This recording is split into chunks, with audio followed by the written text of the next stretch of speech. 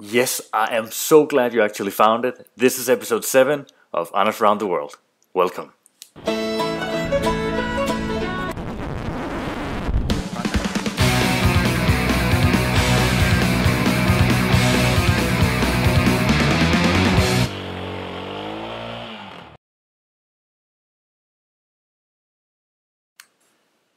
So in this episode 7, we'll start in Lake Baikal, where we headed towards Ulan-Ude. In Ulan-Ude we had some problems with the fuel filters that started to jump all over, so I had to change the filters. Luckily I had them in my bag and it wasn't too bad of an operation at the side of the road. Karen held the camera, I did the handiwork, and we also changed some oil. So it turns out that the KTM toolkit is really good, except for it doesn't have a nut for the drain plug changing oil. So right now I'm down a 19mm, not like this, and I gotta find that. But all in all, it actually turned out to be a really good experience. We met some local bikers who helped us that night, who ended up giving us their apartment for the night, and they took us around the next day to see Ulan-Ude and the big Lenin statue, and especially into the countryside where we saw the Buddhist temple, the Buddhist center of Russia is there. We did have a little problems with the language though. Buddhist sleep tree. So when the Buddhist... Over green. Over green means... But it's kind of amazing, once you get used to it, it actually doesn't matter that much. Good rough. Okay. So sometimes we just smile and then get on with it. This is a Buddhist wishing stone. It works the way you put down your coin, touch the stone 3 times around the house, and then you walk from down here up, and if you actually touch the stone, your wish will come through. Let's see if this actually works.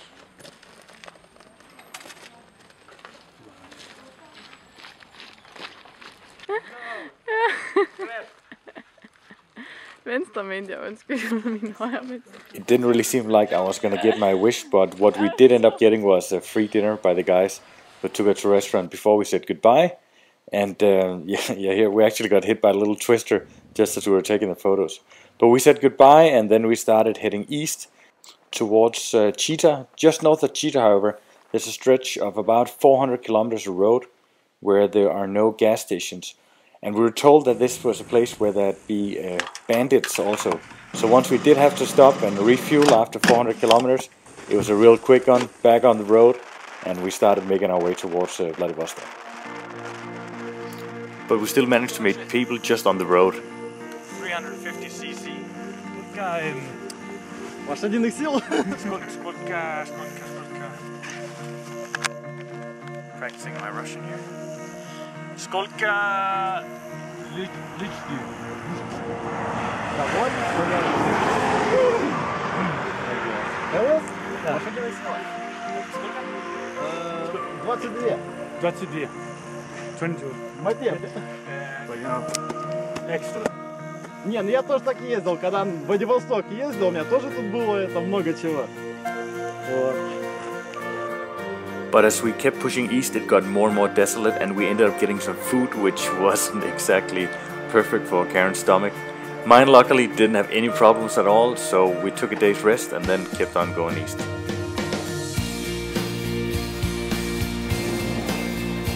And we did hit bad weather once in a while, and then there's nothing to do but to hide. But of course I had to tease Karen with her stomach bug, which only meant that I got it the day after. So this is me with the stomach bug being real tired. So close to Vladivostok, 1,000 kilometers, and then the stomach bug hits us. But we gotta make it to the 31st. 400 kilometers today. See if you can make it. But luckily the food poisoning was only a 24-hour thing, so it was back on the road again. Time for some Russian breakfast. This is a good one. It's actually started with a Twix this morning in the tent, but now we got croissants with strawberry, nice find, and chocolate, apple juice, and the best coffee in Russia so far, cafe latte on a can. See, once you get a good breakfast, it's a little easier to get get back on the road. But we actually met this truck too. What happened was that Karen and I, we went down a little side road and we just lay on the middle of the road sleeping. And when we then woke up, this car tried to go around us, and it's all swamp area, so yeah, we're not quite sure how he was gonna get up, but they didn't think it was fun when I suggested that I'd pull him out with the KTM.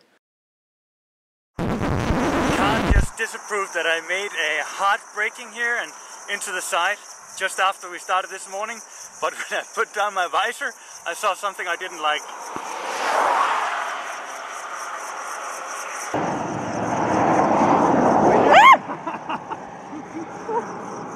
It made a controlled escape, and I don't know.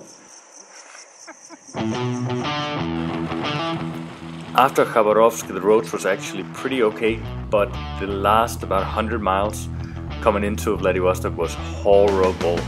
A lot of traffic, no pavement, roadworks all over the place, and we were real tired, looking forward to getting to the city now. 60 kilometers from Vladivostok.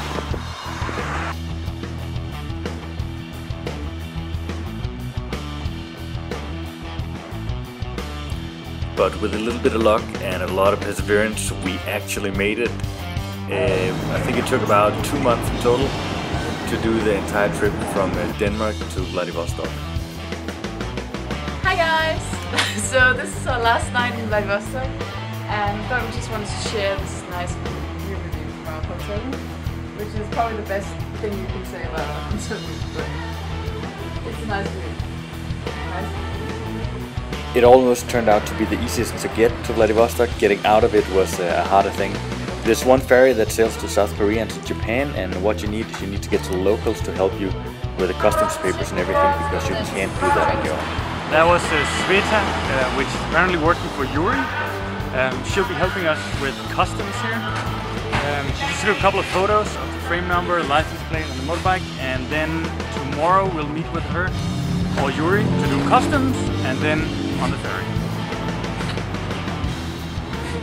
So after this I got to put the bike in the secured customs area, where I gotta be honest to say that the guys who I handed over my keys to, I was very nervous about that. But supposedly they do this all the time and nothing came to it, but they just look very suspicious once you hand over your keys. Sveta helps you get all the papers done. She'll take you around and you'll need to go to the customs office, which is out of town too. It's now Tuesday morning, 11 o'clock. We're getting the paperwork done, and after waiting about an hour, we're now at a cafe because the head of department is at lunch. And it's 11 o'clock Tuesday morning. It's a lunch already. So paperwork in Russia, be prepared to wait. So at the custom office you actually have to hand in your papers that they've prepared for you, and you'll be called in just to answer a few simple questions about your bike before you're let through. And that's it. Karen and I, we done all the way from Denmark to Vladivostok, and it was about 16,000 kilometers in total. If you've seen episode 5, you know why I'm walking around the manhole the way I am here. But when you get through all of it, this is what you get to see. A really nice ferry that has everything you need, and people are nice, courteous, they smile, and they even have the boss, Mr. OK Man. I mean, this sounds like a strange thing, but once you haven't seen toilets or nice toilets for a long time, then when you come to places like this is like paradise. It's quite a big difference coming from Russia now. This is the bathroom, which is pretty much the best bathroom I've seen in most of Eastern Russia. And here, should pull aside? Sure. There's a little sauna and some very weird looking mirrors here.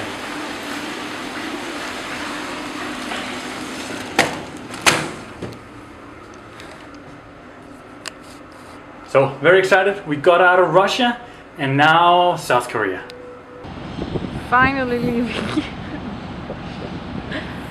And enjoying. The ferry was delayed about 4 hours, that's why we're saying finally. The Russians were incredibly hospitable, but once we got to South Korea, we got really excited about all the next things we had to see. So that's it. We leave you here with our burgers and beers and leave Vladivostok behind. Those of you who haven't seen the rest of my episodes, make sure you go to AndersAroundTheWorld.com and check out my other videos there, or on my YouTube channel, youtube.com/AndersAroundTheWorld. For those of you who got ideas or suggestions, make sure you go to my Facebook page, facebook.com/AndersAroundTheWorld, and you can leave me messages there, or you can even see where I am right now and what I'm doing. I make a ton of small little updates, and here in the end you'll just see how good it feels to get Korean food once you've been eating Russian for so long.